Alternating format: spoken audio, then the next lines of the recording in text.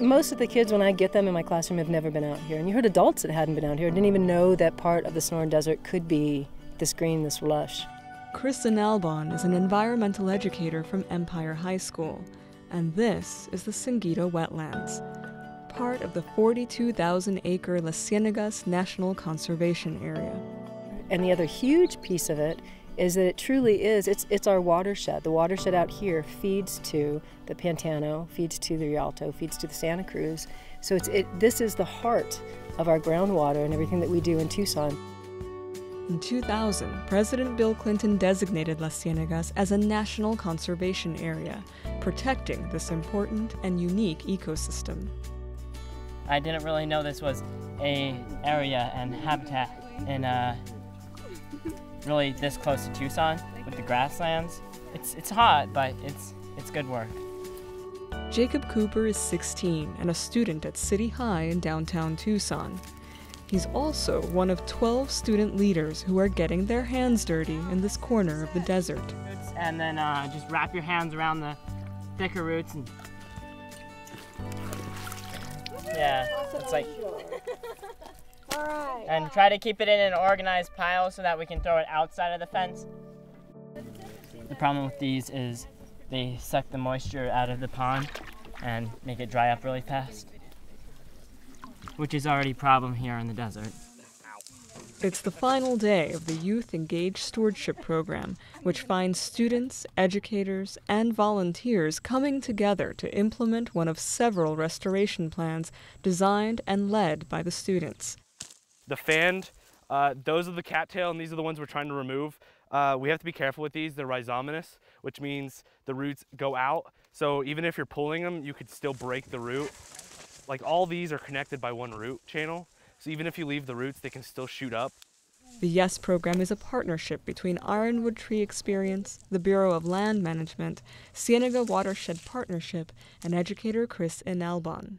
So I was here like at 7 o'clock, and my husband's like, why? I mean, you heard everybody, you drug us out here. And I'm like, is everybody going to show? Is it going to happen at that moment? And it always comes out, and it's so beautiful and wonderful. The Sonoran Desert toad is actually a true toad instead of a frog, whereas bullfrogs... The 3-year-old program seeks to educate and empower these young stewards of nature. They develop leadership skills, experience hands-on fieldwork, and gain a broader, more informed awareness of the wild.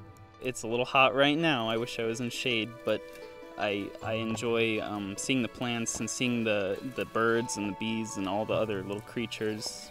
This is Luca Valente's second year in the program. This year, he's acting as a mentor to the new students. He sees their work as a restoration, one that creates a new legacy for the Cienegas wetlands and for future generations. My interest is to see this place go back to what it was before, to reintroduce the plants, the native plants, to make sure that the invasive plants are out, and to make sure that this place stays a wetland.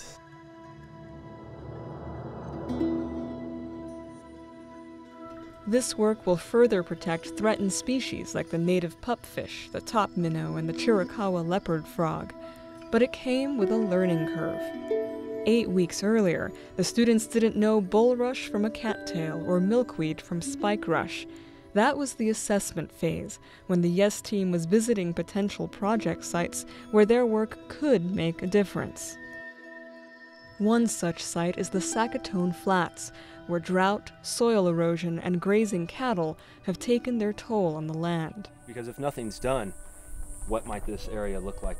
Students learn the history and nature of the area from environmental educators, scientists, and experts, like Dr. Jason Field from the University of Arizona's School of Natural Resources and the Environment. They're realizing that it's much more integrated, so it goes up to the top of the canopy. Students listened closely as he explained conditions in the area and what the possible solutions might be. The orientation and assessment allowed them to better understand the challenges and consider their approach. The characteristics of this site is that it's extreme. They took time to rest, reflect, and replenish. I came out here to just experience something new.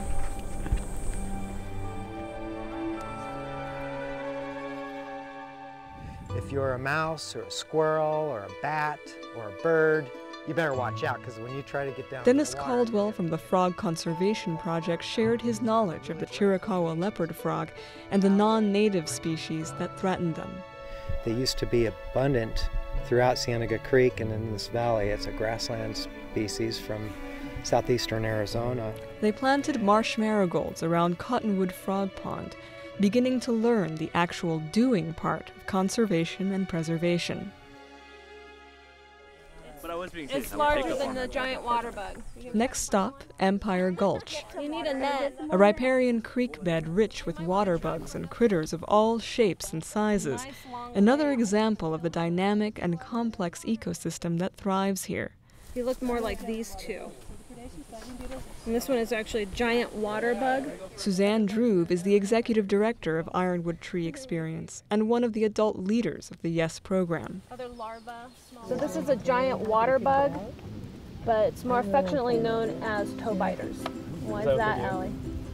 They bite your toe. They nip at your toes. Not really. Just like that. And then his legs, he's just pushing off of my feet. As they left the gulch, Christian stopped to try some wild mint. The assessment phase ended and the planning phase began. I don't know how to spell it, right? It's fine.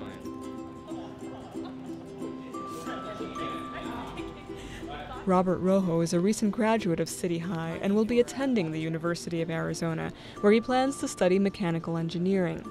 He says he learned about the give and take of collaboration. Being able to speak out and have your ideas and perspectives heard, as well as working with groups where, you know, not just your own ideas seem really cool, but actually getting a different perspective and having the chance to work with one another and actually understand everyone's personalities. For Robert, the teamwork, the leadership skills, and the environmental education are all part of a foundation he is building for his own legacy. Well, my father and my mother are very proud of me, also my little brother. But I'm like the first in my family to graduate from high school and also going to college, so it's something really big. 18-year-old Allie Freiberg Landon also looks to the future, one where this work they are doing lives on. I hope that we create a more resilient environment that allows for future growth so that youth volunteers in the future can improve upon our project.